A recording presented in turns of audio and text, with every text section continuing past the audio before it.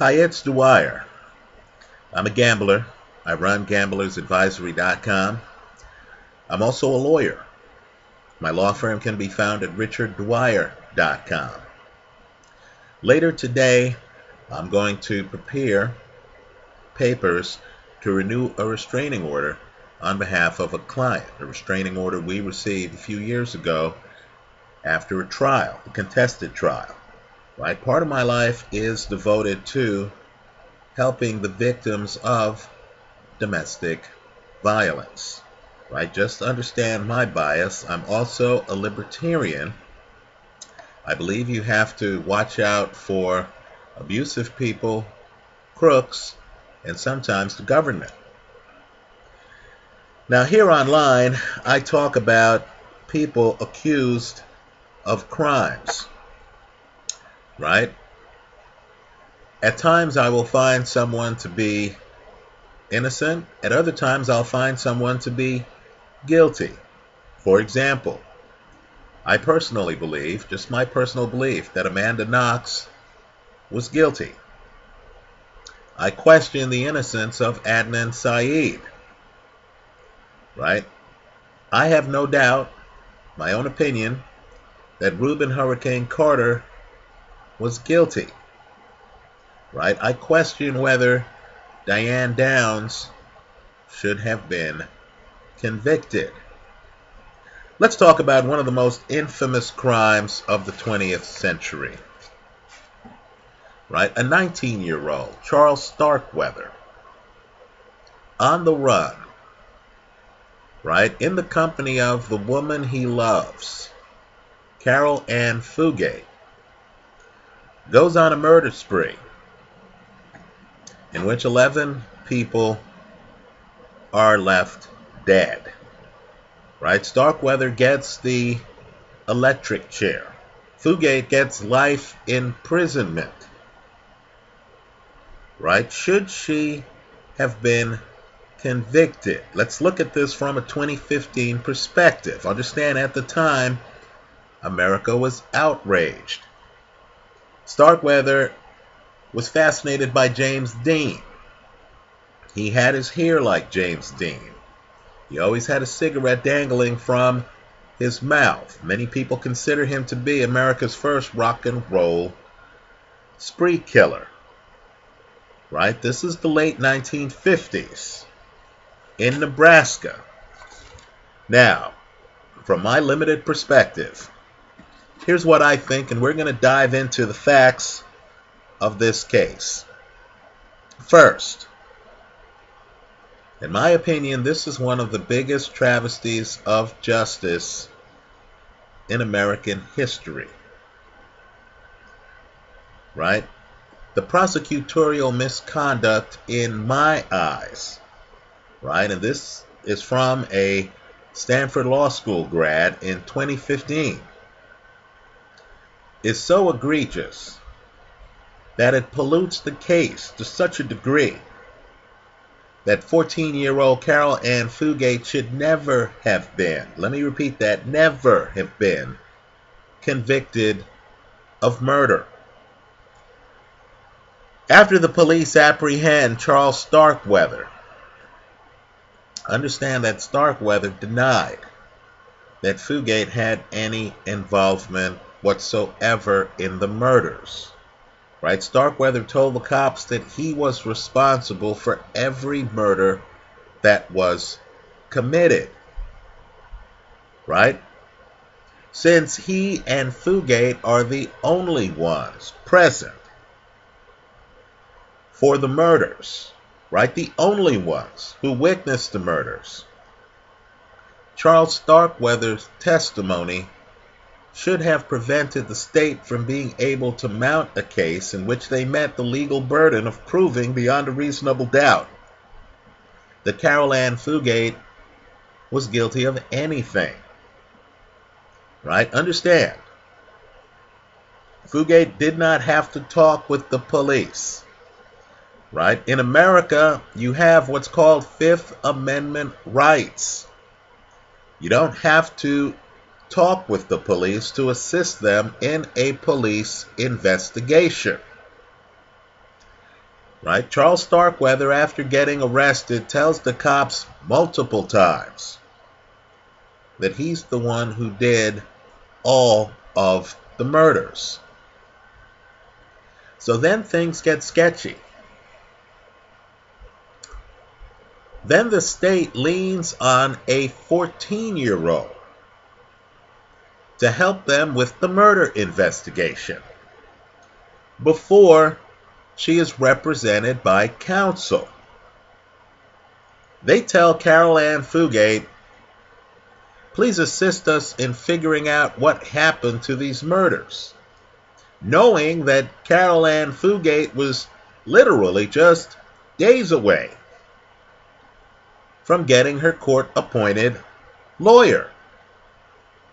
So after Fugate tells them, as she has always maintained from the moment she was arrested, right, without the assistance of a lawyer, Fugate tells authorities, I was being held hostage. I was with Starkweather against my will. The prosecution asked Fugate. They asked her, knowing she's terrified of Charles Starkweather, according to her, right? They asked her to write a letter to Charles Starkweather, telling him that she never wants to see him again. Right? Fugate does just that. She's 14 years old. She's not yet represented by counsel. She's writing the letter at the request of the prosecution. Well, Starkweather gets the letter. Starkweather's 19. He gets the letter from his 14-year-old ex-girlfriend, right? And that's important here. Ex-girlfriend. Because according to Fugate, she tried to break it off with Charlie 2 days before the murder spree. She believes that's what prompted the murder spree. Well, Starkweather is enraged after he gets the letter. The letter the prosecution wanted Fugate to write him. Starkweather changes his story. Now Starkweather says that Fugate pulled the trigger and killed one of the people killed on the spree. Right? Believe it or not, Fugate is convicted in large part based on Starkweather's changed story. Right? Starkweather changes his story 8 or 9 times.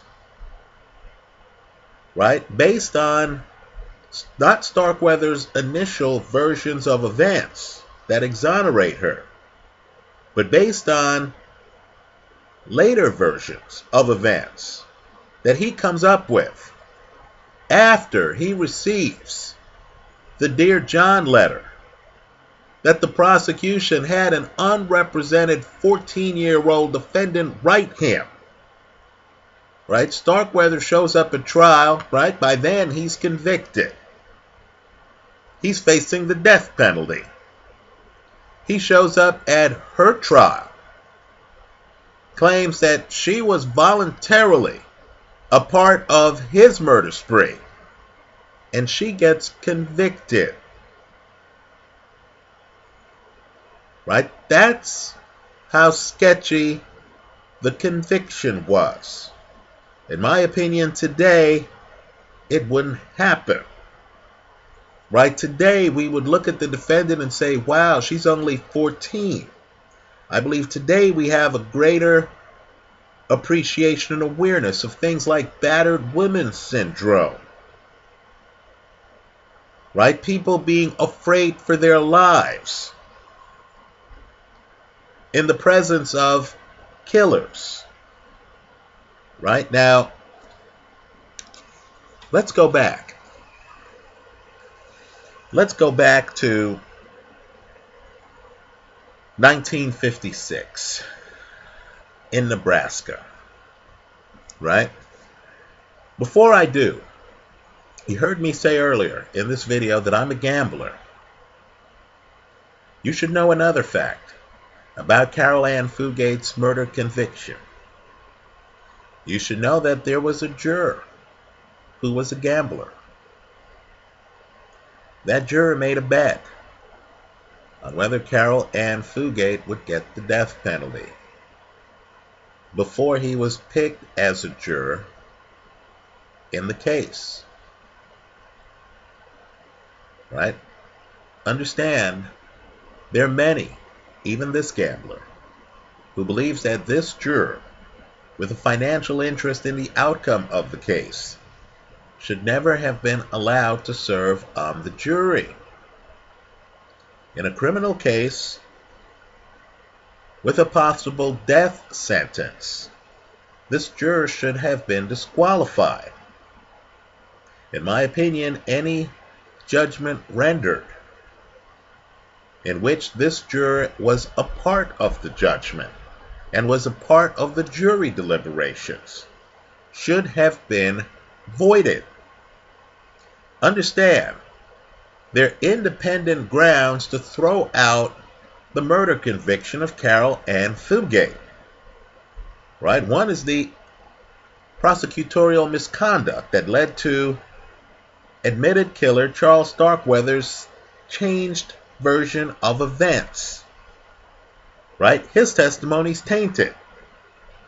Right? His testimony is the result of a letter that the prosecution had Caril Ann Fugate, an unrepresented 14-year-old, write.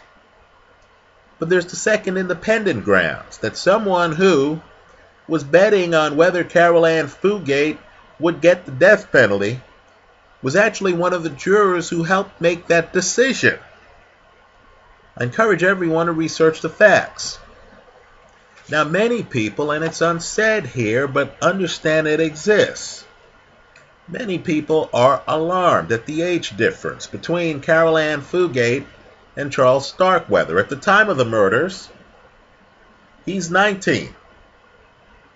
She's 14. What's a 14-year-old doing with a 19-year-old? That 5-year age gap is huge at that age, even today. Well, understand, she met him when she was 13, and he was 18. But the key is, he was supposed to have already been vetted, because she met him, at least according to reports here online like Wikipedia. She met him through her sister, Barbara, who was dating his friend. Right? In other words, she met him through people she knew. Right? I would argue when you meet someone that way, you're not going to expect that person to be Ted Bundy. You're going to think that the people introducing you to the individual are doing so because they believe in the individual. Now understand, Charles Starkweather was not a ladies' man. Very important. Let's profile him for a moment here. Just indulge me here. What I'm going to say is a bit controversial. Starkweather's not a ladies' man. There aren't a lot of women, in fact there may not be any women, before Caril Fugate who considered themselves to be Charles Starkweather's girlfriend. Right? Now, Fugate is the first woman who identifies herself as Starkweather's girlfriend. I believe Charlie Starkweather, who had a problem fitting in, right, came from a loving family but had a problem fitting in, was viewed as a little bit slow by teachers. I believe Charles Starkweather thought he met the woman of his life, right? The love of his life. Understand, Charles Starkweather was 5'3.5" tall, right? 5'3.5". You can imagine. He may have felt that there were a lot of women in life who were off limits to him. A lot of women won't date shorter men. Let's just be blunt here. Right? Caril Fugate was 5 feet 1 inches tall. Right? She will date him. Right? Understand how much Starkweather loved Caril Fugate. They go out for about a year. Understand how much he loved her.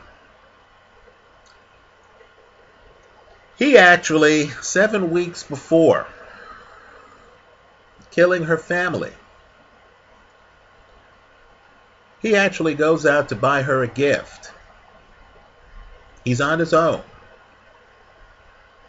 And of course, he can't afford the gift. So what does he do? He robs a gas station and kills a man. This is on his own. He's not with Fugate. This is 7 weeks before killing Fugate's family. He goes out and shoots a man to death as part of a robbery so that he could afford a gift for his 14-year-old girlfriend.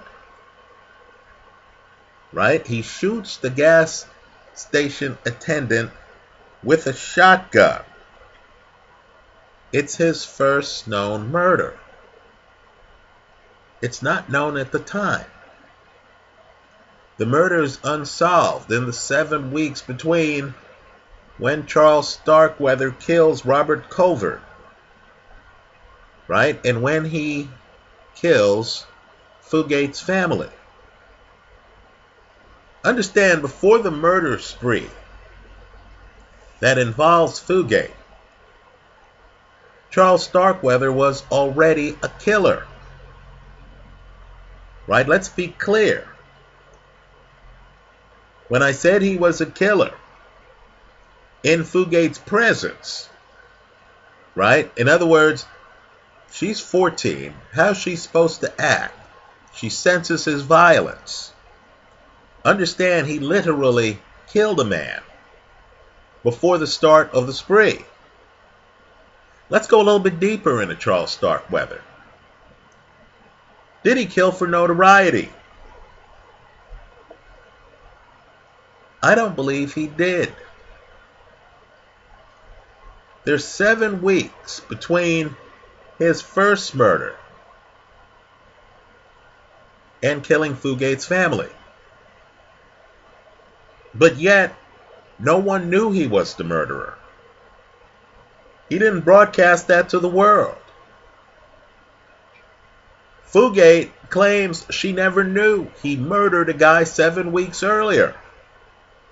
Starkweather kept that a secret from even the people close to him. Now understand, he has an end game. No one talks about it. It's there. He has an end game for the murder spree. You need to factor this into how you think about the case. His end game for the murder spree is to take the woman he loves to his brothers in Washington State, right? It's to leave Lincoln, Nebraska, and go to a different life on the West Coast in Washington State around a family member. That's his grand plan, right? Everything done is in furtherance of that plan. Understand, in the middle of the murder spree, the middle of it, Starkweather and Fugate are driving for several hours toward Washington State. It's when Starkweather realizes that they don't have enough money to fully make the trip that they come back to Lincoln, Nebraska, and kill more people as part of a home robbery. Right? So, let me back up. Let's go back to This January 21st, 1958. Let's talk about Caril Fugate's version of events. Understand, folks, this version has not changed. Understand, this version is her version because she gives it before she's allowed legal representation. Right? She's at school.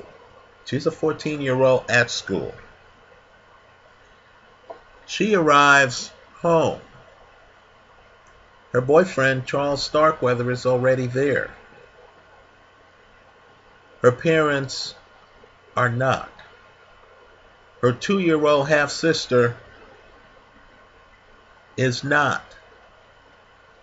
Starkweather tells her at the empty home that her parents are safe, her family is safe, but that she has to follow his lead. She has to do what he says for her family to be released safely. Now keep in mind, 2 days earlier, Fugate had told Starkweather that the relationship was over. Right? That they were no longer going out together. So when she shows up at the house, it's not her boyfriend, Charles Starkweather. It's her ex-boyfriend, Charles Starkweather. Right? She's being stalked. Right? It's not her man, it's her ex. He's in her house. Everyone else is missing. She's told she has to follow his lead for everyone to be safe. Right? Now, according to 14-year-old Fugate, they don't have sex. They don't. Starkweather has her post a note that everyone in the family has the flu. Right? Post a note out front to get visitors to leave them alone. They're in the house for 6 days. 6 days. Right? Then, people come by. Right? During that 6 days. They see the note. Fugate tells them, yeah, everyone's sick. Come back later. Right? After 6 days, her and Starkweather leave the house. Then the spree starts. Understand, according to Fugate, she shoots no one. She's with Starkweather for the simple reason that she feels she's protecting her family. Right? Starkweather talks about having a gang. Keep in mind, this is a guy who, right, she had already tried to break up with because she thought he might be crazy. So here she is with her crazy ex-boyfriend who she's trying to dump.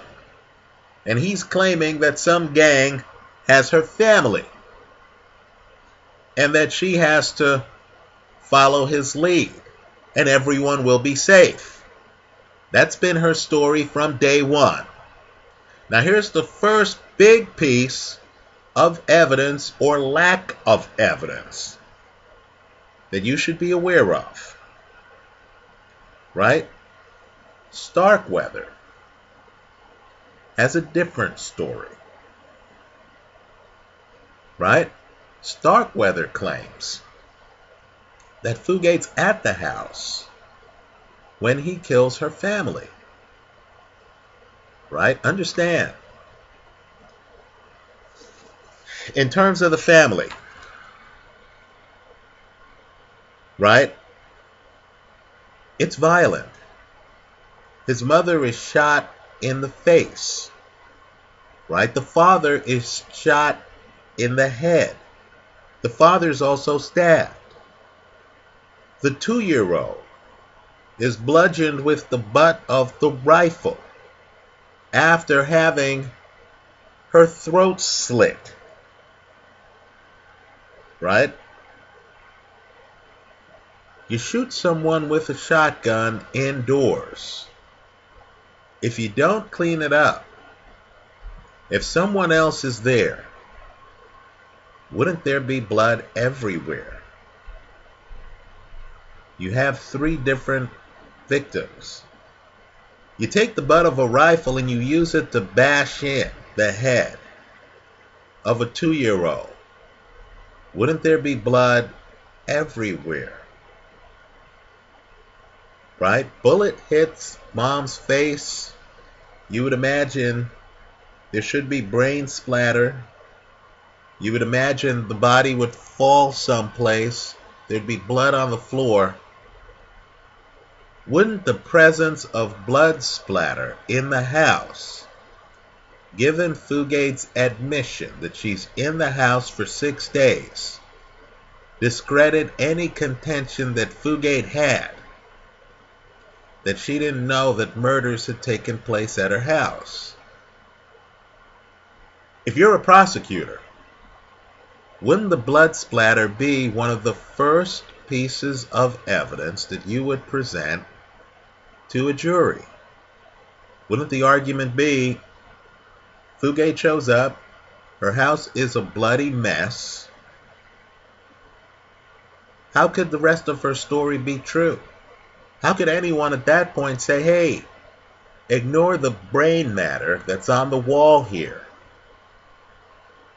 Ignore the holes in the wall. Understand, you take out a rifle, you shoot someone, that bullet has to go someplace. Right? Your family is safe. The story wouldn't be credible. Fugate would be discredited. But yet the trial record shows absolutely no evidence of blood splatter. None. None. The prosecution never introduces any evidence of blood splatter. Right? Just understand that. In seeking the death penalty,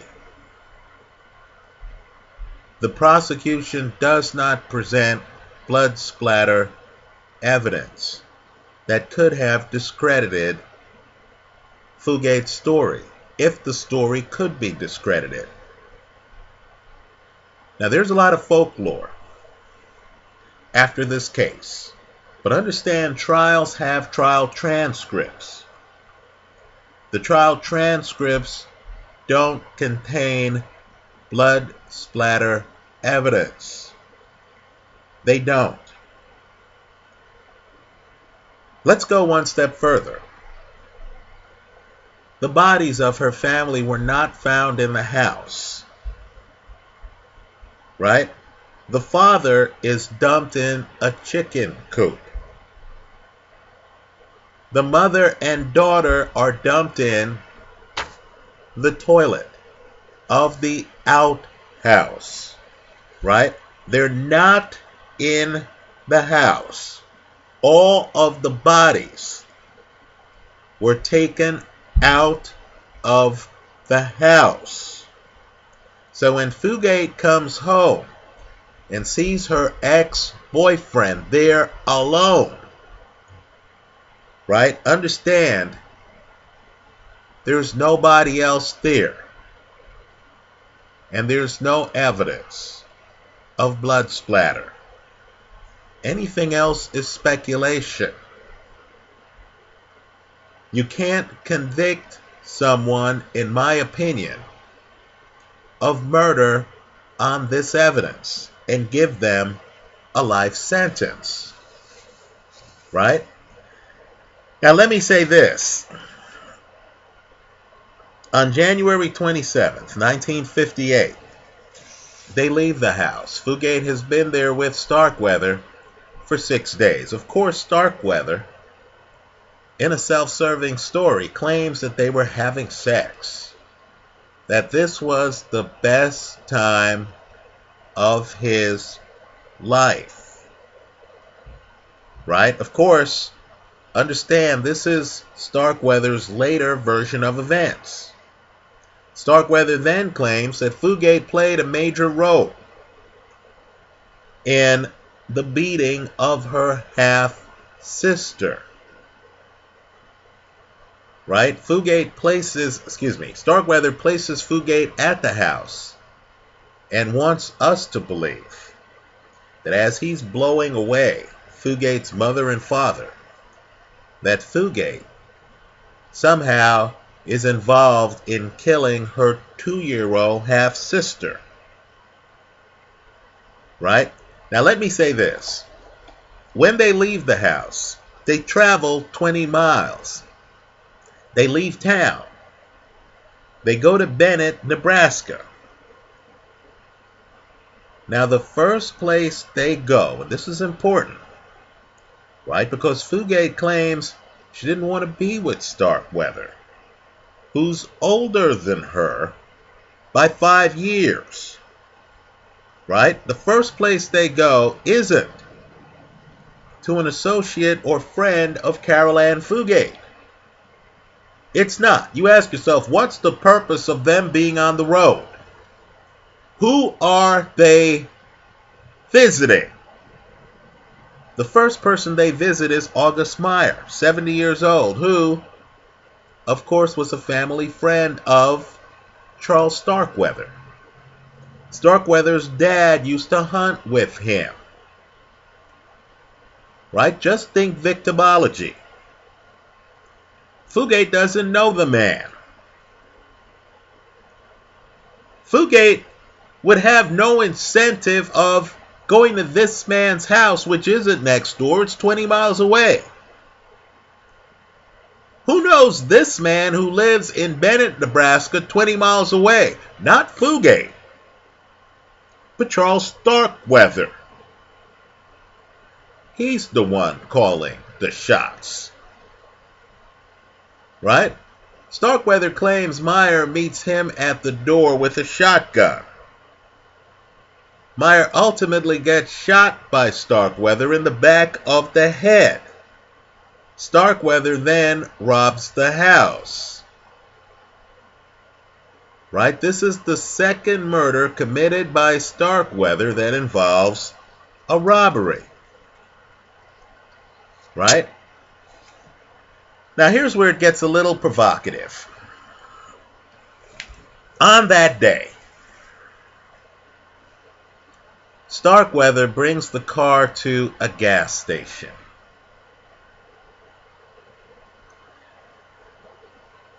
Starkweather goes inside the gas station to talk with the mechanics, outside the presence of Caril and Fugate. There's a food area. Fugate walks into the food area. Right? Fugate orders 4 hamburgers. There's a 30-year-old waitress behind the counter. There are 3 or 4 men within close proximity. Fugate is there by herself. At no time does Fugate ask for help. At no time does Fugate tell anyone that she's being held hostage. Right? Starkweather then walks in to the food area, gives Fugate a 10. Fugate then turns and gives that $10. And keep in mind, this is $10 in the 1950s. This is an amount of coin here. Gives the $10 bill to the waitress. Now the waitress senses something is wrong. Right? The waitress is a little disconcerted by how long Fugate looks at her. Right? The waitress senses that Fugate is staring at her a bit longer than usual. This is in a detective police report. Right? Now, you're a 14-year-old girl. Who are you going to seek help from in the diner that's filled with adult men? Is it the waitress? Why would Fugate stare at the waitress for some period of time? Why didn't Fugate motion to one of the men there or slip a note to the waitress saying, look, I'm a hostage here. This is a hostage situation. Right? She has a moment away from Starkweather. Also, the $10. What's the source of that? Now, we know 7 weeks earlier, Charles Starkweather got $100 when he killed the gas station attendant. $100. We also know Starkweather's fully employed. Right? He has a job. He's a garbage man. Right? Just understand that those who want to believe that Fugate is guilty will say she didn't reach out to anyone at the diner during those moments. They'll even say, had Starkweather already killed a man in her presence? When exactly did Starkweather kill August Meyer? The point here, though, is we don't know. This scene can be interpreted two ways. If this is pre-murder, right? If it's pre-murder, then Fugate wouldn't have known that her family had been killed and removed from her home. She would have just been on a trip 20 miles away with Starkweather and would have stopped in this gas station / diner. Right? She would be with an ex-boyfriend who she might not know is a killer or is capable of killing. She may have thought, okay, look, I'm breaking up with the guy, but I don't want to get him in legal trouble. She wouldn't have known what was ahead of her. She may have been in the diner, looked at the waitress, right? The waitress was disconcerted by how long she looked at the waitress. She may have pondered the thought of, hey, should I reach out to this older woman and tell her, hey, look, I'm a hostage here. And she may have thought to herself, you know what? My ex has problems. He doesn't need to be arrested for kidnapping. He'll let my parents go, and then I'll be able to get back on with my life, and then he can move on with his. I don't think this is dispositive either way. Right? We don't know whether 70-year-old August Meyer had been killed by the time she is in this diner. Without that information, I don't think we can reach conclusions. Well, here's what happens. That day, and let's be clear on the day here. It's January 27th, 1958. That day, which is 6 days after Fugate arrives home from school and sees her ex in her house, right? This is 20 miles away from Lincoln, Nebraska. That day, August Meyer is dead, right? He's killed by Starkweather, and he was a Starkweather family friend. Understand, at some time in that day, they take their car to this gas station to get it worked upon. Understand, their car stalls out.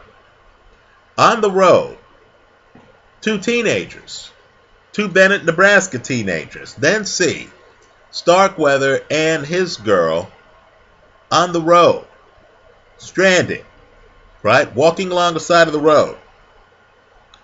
They pick them up. They're good Samaritans. They see a couple of stranded people. They pick them up to give them a lift. These two people are 17-year-old Robert Jensen and 16-year-old Caril King. Now here's where it gets important. Right? We know one person is dead on the spree. Right? While Fugate is with Starkweather. Right? And that's August Meyer. Fugate's family is dead, but Fugate's claiming she didn't know about that. Right? Now here's where the case pivots. Starkweather forces Jensen and King to drive to an abandoned storm cellar. He forces them down the stairs. He shoots the guy in the back of the head. He then spends 20 minutes in the cellar with 16-year-old Caril King. According to Starkweather, when he comes out of the cellar and goes to the car, and it's late and it's cold, it's winter in Nebraska, it's January in Nebraska, right? Fugate's in the car, in the middle of nowhere, right? In the cold. When he gets back to the car, Starkweather claims that Fugate was livid, that he was down there for 20 extra minutes with the woman. According to Starkweather, he left the woman alive. Fugate's irate. Fugate grabs a gun. Fugate then goes down to the storm cellar. Right? Starkweather then hears a gunshot.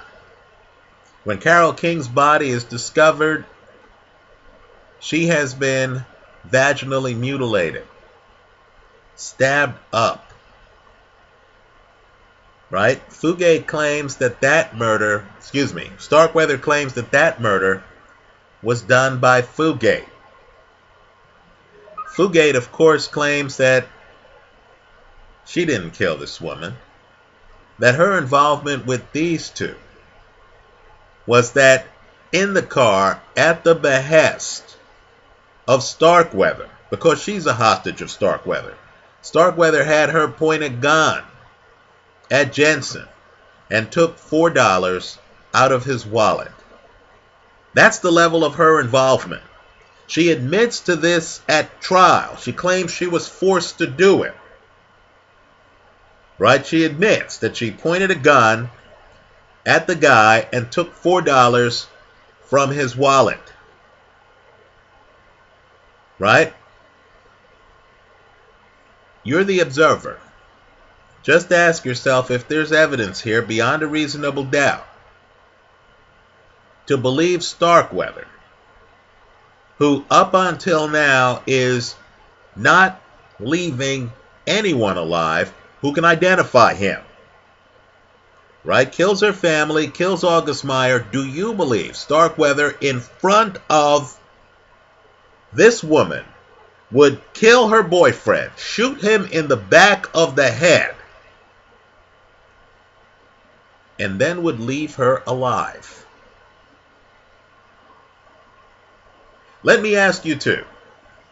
What do you think happened in the 20 minutes after Starkweather kills her boyfriend and is in the room alone with this woman? What do you think they discussed? What do you think they did?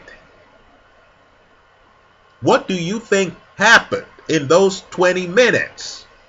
And if you believe something bad happened in those 20 minutes, why would Starkweather leave her alive?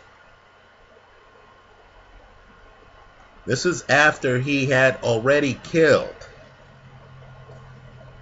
the gas station attendant, Fugate's parents, Fugate's 2-year-old half-sister, August Meyer, her boyfriend. Starkweather's already killed 6 people. Why would he leave number 7 alive to be killed by Caril Fugate? Think about it. Right? So, understand, after this storm cellar situation, right? They literally are on the way out of town. They're on their way to Washington State. They drive for more than an hour in the direction of Washington State. Then they realize they need more money. So what do? They turn the car around. Right now they're driving Robert Jensen's car. They turn the car around.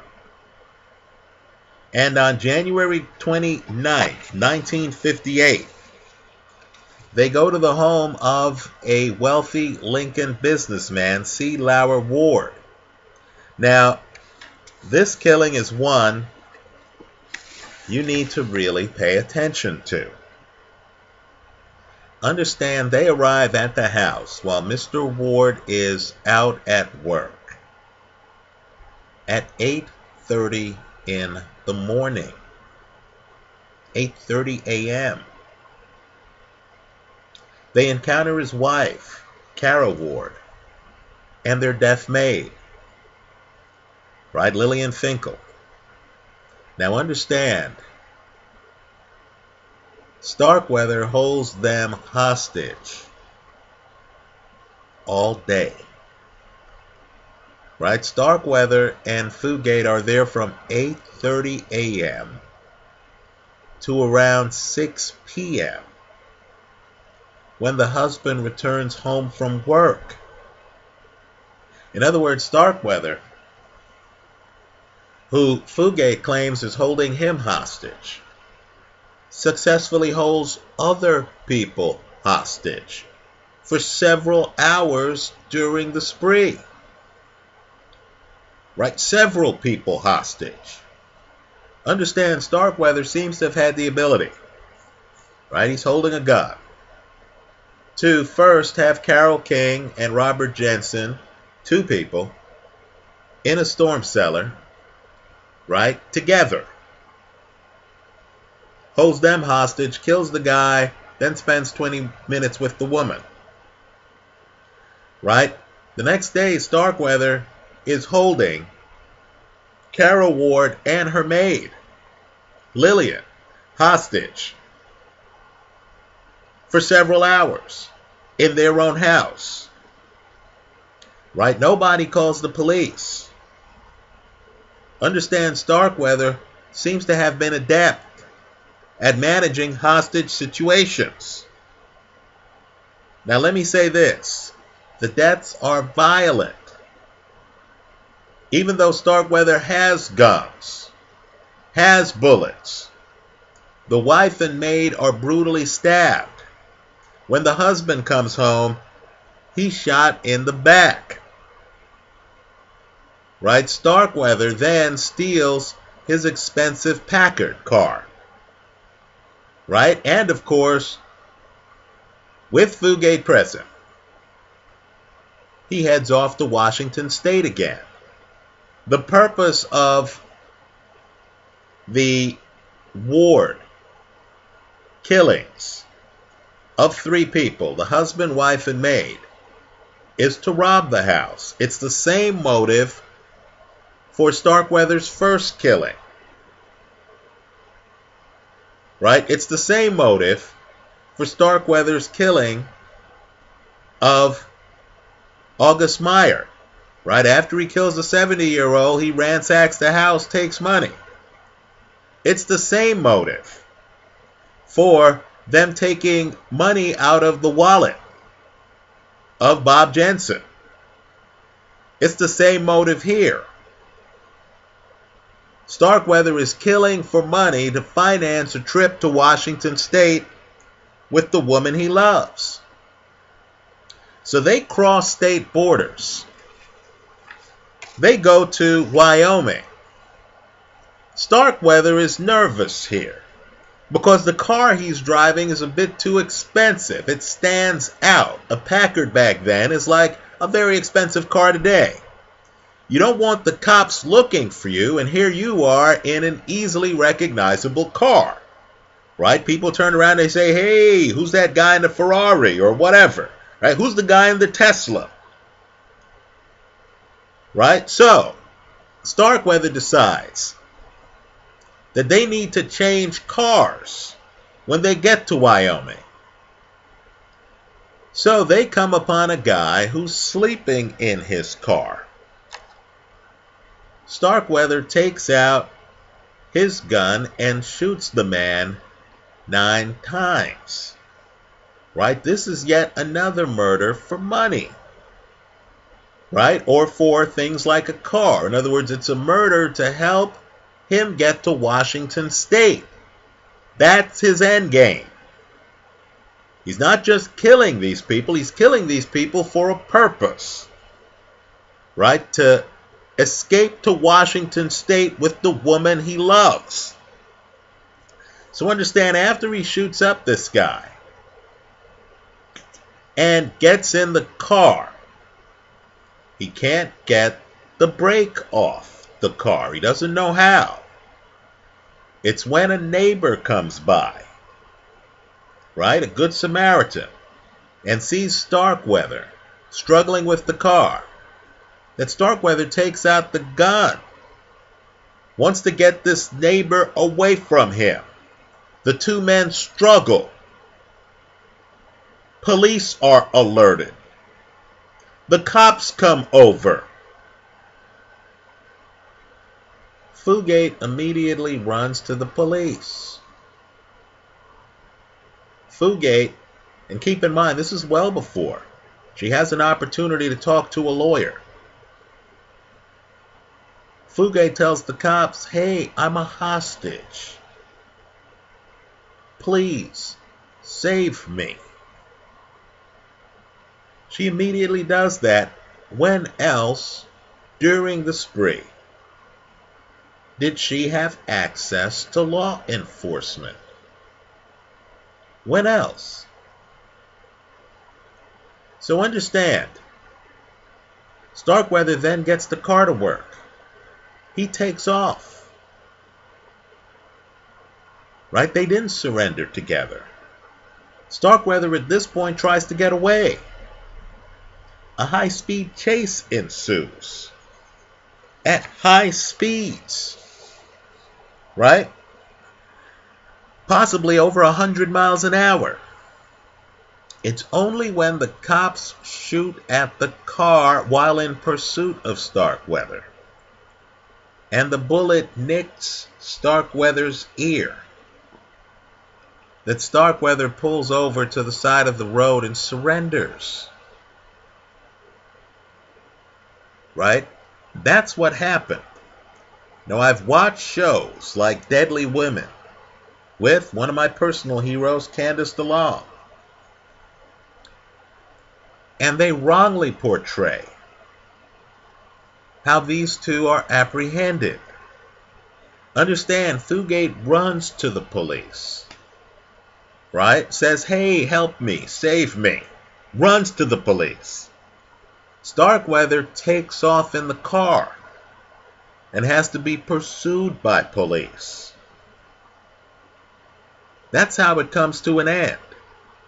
So understand, after all of this, Starkweather says to the police, she didn't have anything to do with it. Right? I was the one who did all of the murders. That's his story.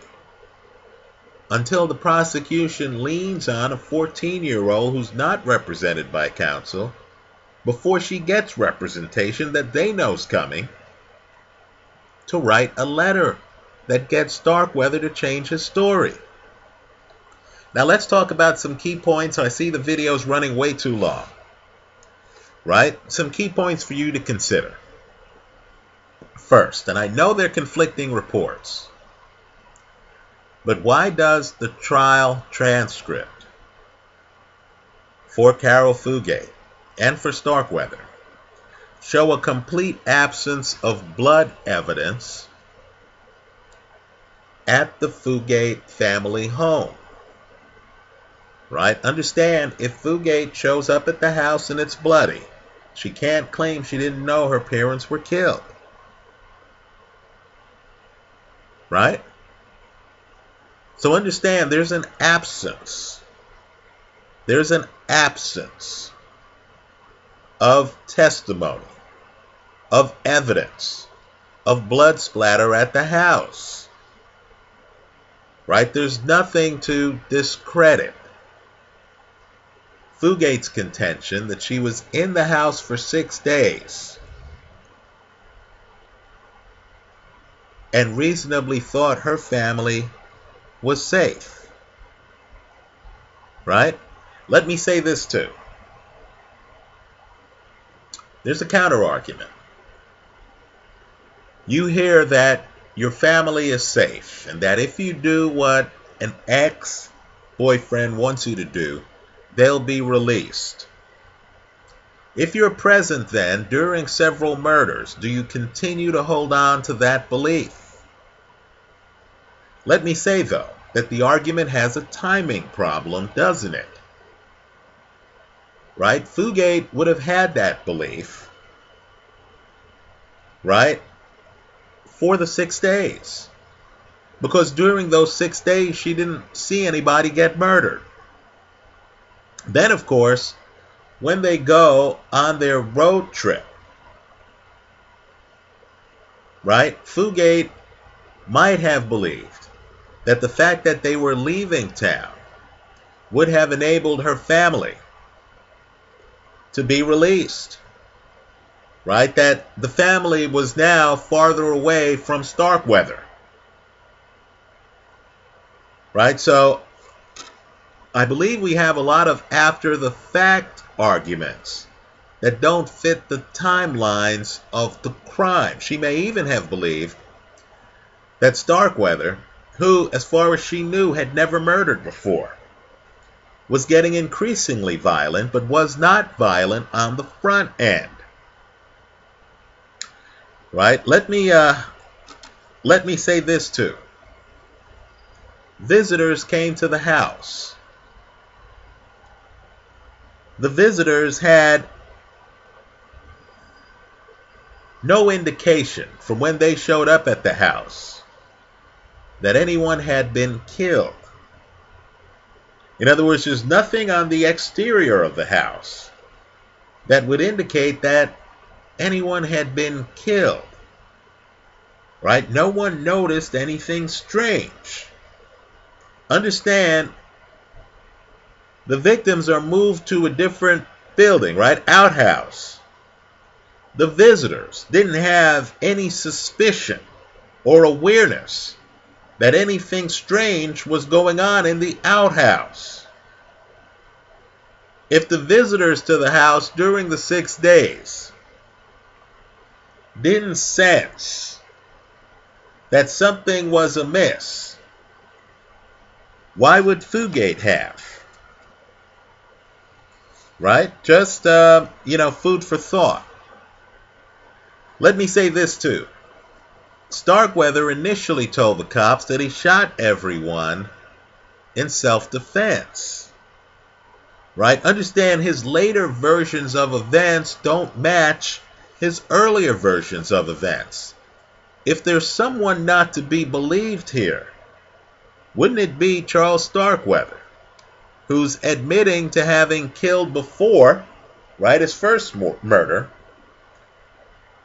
right, and who literally is taking the couple to family friends to murder them, people Fugate didn't know. Let me say this too. Another key point is the couple's agenda really is Starkweather's agenda, isn't it? Why are they in Bennett, Nebraska? Why do they leave Lincoln? It's to go to his family's friend's place. Think about that, right? Not Fugate's friend, his family's friend's place. What's in Washington State their ultimate destination? Not anyone Fugate knows, but a member of Starkweather's family. Right? The agenda they're pursuing, the person financing the trip, the person who pays for the car repairs, the person who pays for the couple's food at the diner, is Charles Starkweather. Now, some people go so far as to say that Starkweather, if you could believe this, passed the lie detector test as to his 8th or 9th version of events. Right? Well, first, let me state the obvious. Starkweather's a sociopath. He lacks empathy. If anyone is not going to have an emotional response that would trigger a lie detector test, it would be a sociopath like Charles Starkweather. More importantly, Fugate claims she asked for a lie detector test when she was arrested. She asked for one. The prosecution refused. So years later, when she gets out of prison, she contacts the show Lie Detector, a show that was done by praised criminal defense attorney F. Lee Bailey. Right? Think about it. Big time lawyer. Big time lawyer. Nationally televised show. She undergoes a lie detector test twice and passes both times. If you're going to play the Starkweather lie detector test, please mention Fugate's successful lie detectors. By the way, an experienced F. Lee Bailey is involved in Fugate's lie detector tests on a show centered around reading and interpreting lie detector test results. We don't know the circumstances under which Starkweather passed his lie detector test, now do we? Right? And so the point of this is simply that you have a sociopath who's killed before. Right? Literally with a much younger girlfriend who has steadfastly maintained that this sociopath lied to her about the safety of her family and threatening to hurt her family had her on the run with him. Right? We know the places they went to were his idea, because the first place they went to was his family friend, who he killed. Right? We know that the first time Fugate had an opportunity to interact with police, she did so and said, "Hey, I'm a hostage." Right? Understand, if you look at the timeline of everything that happened, it's over fast. Right? There's 6 days where they're at Fugate's house. Fugate at that point may not have seen any killing whatsoever. Right? There's no evidence that she saw any blood splatter. They then leave the house on January 27th, 1958. Understand, Starkweather is arrested 2 days later, on January 29th, 1958. There's a spatial dimension to this. People want to know, hey, you're with this guy. Why couldn't you have ran to freedom? Right? Other people are saying, hey, Fugate is in her town. Why couldn't she have found a way to run to freedom? Understand, she's only in her town the first 6 days. Right? She would believe that her parents are in a hostage situation. They leave Lincoln. She's 14. They're 20 miles away, visiting Starkweather's friend. Right? She then sees Starkweather kill someone for the first time. Is it that much of a reach for one to argue that Fugate couldn't jump out the car on the highway between Lincoln and Bennett on the 20-mile trip up there? Is it that much of a reach to believe that Fugate was startled a fish out of water when she goes into the diner as Charles is getting the car worked on, where Fugate stares at the waitress according to the waitress for too long? Is it too much of a reach to believe that Fugate at that point was wondering what her exit strategy would be? Keep in mind, we don't know if anyone's killed. She doesn't know if anyone's killed when she goes in the diner, because Meyer may have been killed after that. Now it turns ugly late at night with the two teenagers down in the storm cellar. But it's cold in Nebraska. This is winter in Nebraska. It's January in Nebraska. They're out in the middle of nowhere. Right? As Starkweather's down in the cellar with these two. If Fugate opens the car door and runs out into the darkness, where does she go? She's seen Starkweather kill a man earlier that day. She may have heard the gunshot when Starkweather was down in the storm cellar with these two. She may have foolishly believed that the first killing of a Starkweather family friend was personal, that Starkweather had something against August Meyer, and that Starkweather was bringing these two to the storm cellar simply to tie them up. Why would Starkweather go to a storm cellar if he's just going to kill them? Since they're out late at night in the middle of nowhere, why wouldn't Starkweather just shoot the two of them? Leave them on the side of the road? Right? She may have then heard the gunshot and may have realized this guy's a big killer. May have thought he could come out of the storm cellar at any time.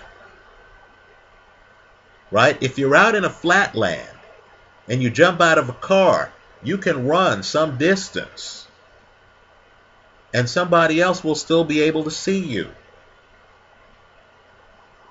Right? Understand, after the storm cellar, they leave. They're driving to Washington State. Again, not anywhere Fugate is familiar with. Right?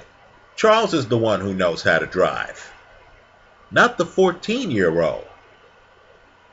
Right? Then Charles decides to double back to Lincoln. Right? How do we know that Fugate didn't convince him to double back to Lincoln, their hometown, in an effort to try to find a way to escape at that time? Understand, too, when Charlie then holds the wealthy family hostage for several hours, don't you get the feeling that Charles was adept at that, given the fact that he was able to also manipulate the young couple who he killed in the storm cellar? Right? Hasn't Charles shown an ability to subdue multiple people with his firearms? If the maid couldn't get away, if the woman couldn't get away, if the husband who comes home from work couldn't get away, why should we believe that Fugate could get away? Right? Also, I know people say, hey, this happened over several days. Right? Literally. 2 days. 2 days after they leave the house, Starkweather gets arrested. The first time in those 2 days that Fugate has access to the police, she runs over to them. Right? Says, hey, I'm a hostage here. I've been kidnapped, basically. Right? So, based on this evidence, against a 14-year-old,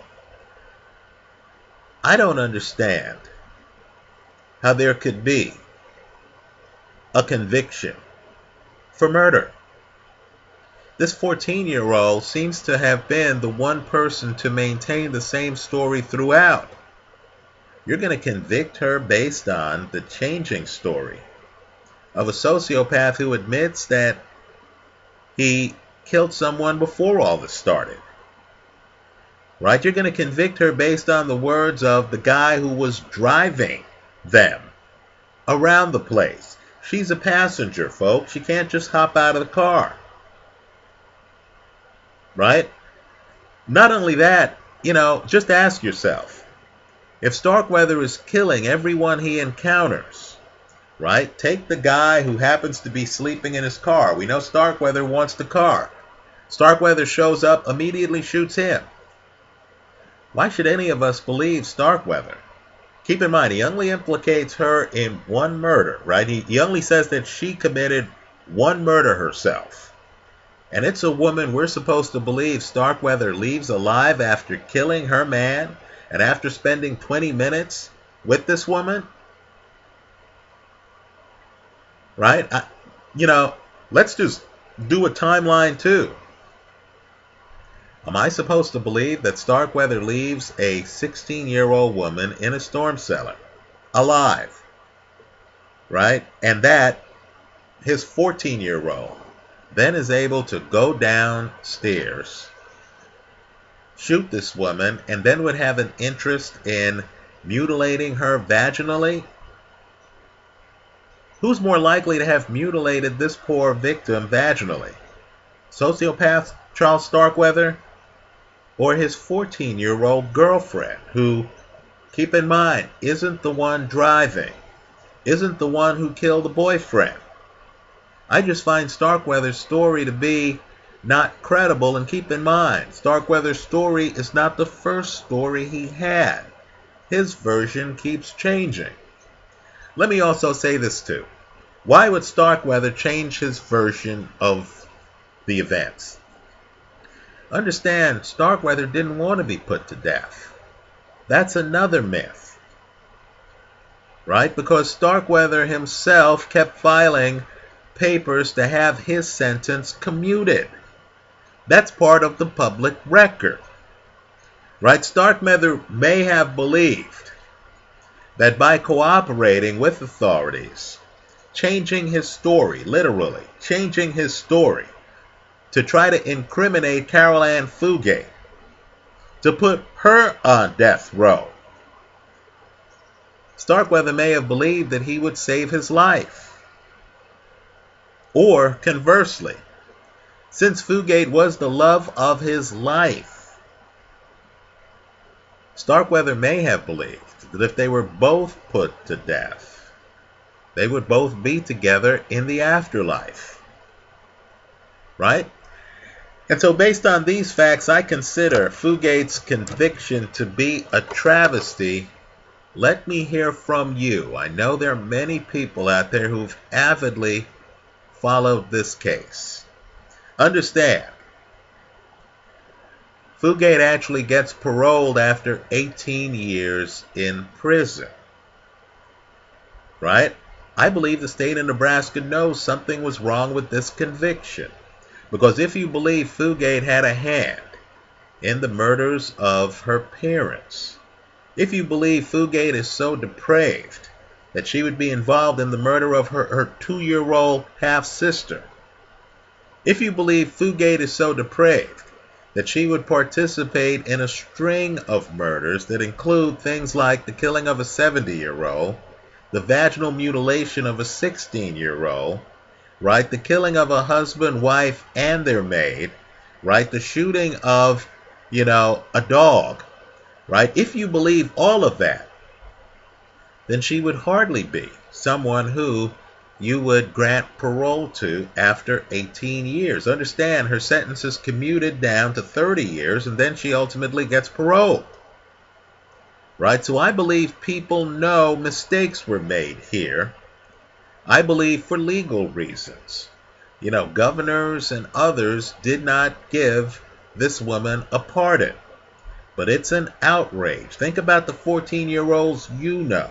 Just ask yourself, who was the one calling the shots? Right today. Why wouldn't Fugate, who contends she broke up with Starkweather 2 days earlier, why wouldn't Fugate be viewed as a battered woman? Do the forensics even match Starkweather's story?